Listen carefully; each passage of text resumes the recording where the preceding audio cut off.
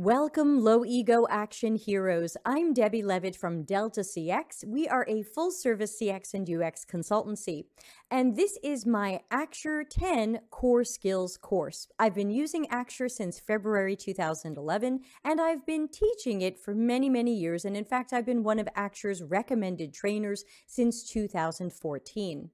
This course is designed to take you from super Axure newbie or Axure afraid all the way through to confident intermediate. So if you've landed on this one video, there are many, many others. Please check our Axure lessons playlist for a lot more videos about using Axure. The Delta CX YouTube channel has over 500 videos on it as of when I'm recording this in December 2021, and I hope you'll subscribe and join in some of our live streams. I'm live usually 3 or 4 times a week with teaching UX research and design, talking about CX, helping people get into the profession, helping leaders and managers, and of course, don't forget Tuesday, office hours, Ask Me Anything. So subscribe and hang out here. So thanks for being here. Please subscribe and let's jump into that next Axure lesson. Let's talk about enabled and disabled. We've already looked at how we can create styles to make something enabled or disabled. So we previously went into the widget style manager and we created a primary button that had a disabled state.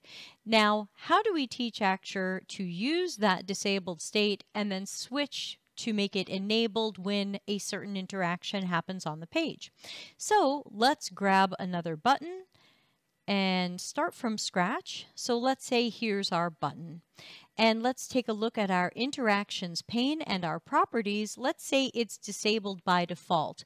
Now that didn't do anything because we haven't applied our styles. By default, this button does not have a disabled style associated with it. We would have to say add style effect for disabled, choose widget style, and our primary button disabled. So now we have enabled and disabled. They look pretty different, but let's not get hung up on that. You can always correct that in whatever you're doing. So let's say this starts out as disabled by default, which will be the way it is because we have checked this checkbox. Now, just for practice, let's create a checkbox. Just a standard one from Axure will do. So I'm going to drag that out from our library. I'll just drop it here. And I'm going to write something on it like, I agree to the terms. And let's imagine that when people check the checkbox, this button is enabled. But if they uncheck the checkbox, this button is disabled.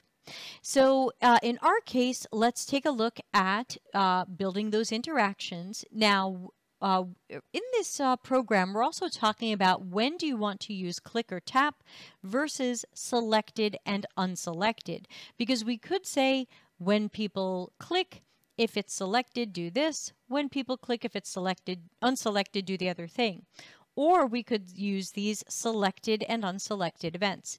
To me, the difference is, do I want to make sure that a human clicked on it versus this checkbox being selected or unselected, possibly because a human touched it and possibly because of some sort of domino effect. I'm not totally worried about a domino effect here. If there were some domino effect that unchecked this checkbox, I would still want this button to end up disabled. So we're going to use selected and unselected. You're welcome to practice with click or tap with conditions if you would like. But for selected and unselected, we won't need conditions. So the action starts on the checkbox where we want to see if people have selected this or unselected this. If this is selected, now what's the action we want Axure to take? We want them to enable that button.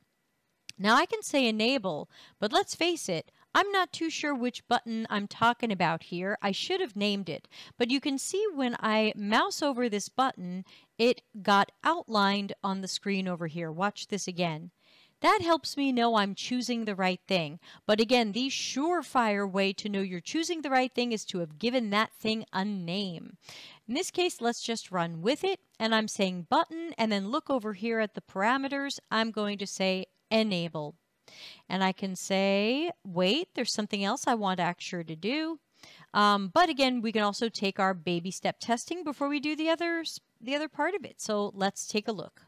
And we've got it disabled by default. And now when I click, it's enabled. Okay, that's working. Good baby step testing.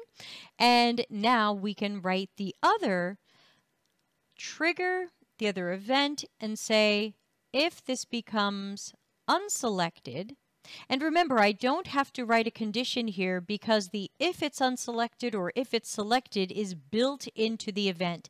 The event is already looking for this to be unselected, so I don't have to say if someone clicks and it's unselected, as we did in another exercise here. So I can say enable or disable, same button. Again, I should have named it disable. So make sure you've chosen disable for the unselected and enable for the selected. Now we should be able to run with this. Now some people might wonder why I didn't just use toggle. If this thing is selected or unselected, just toggle this thing. You can certainly try that, but sometimes I have more than one action tied to the checking of this checkbox or the unchecking of it. And that way, by writing two completely separate interactions, I have more fine control over what happens in each instance. If really the only thing this does is to toggle this thing, you could write that toggle. Let's do a quick copy paste and I'll show you how I would do it if I wanted to make a quick toggle.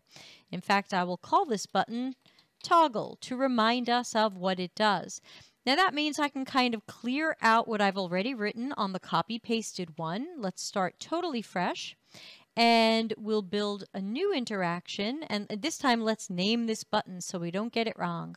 I will call this the toggle button.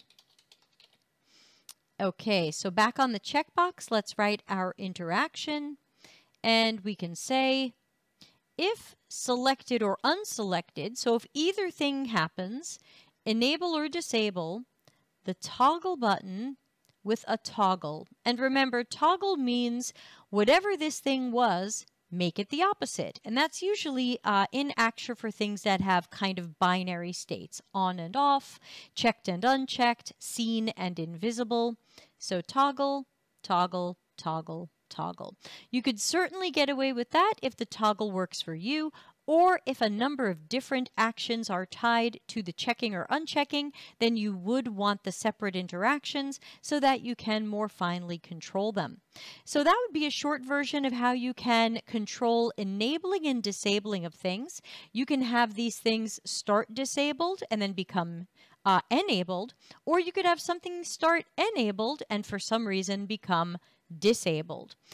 So that would be it for this lesson. I'll see you in the next video.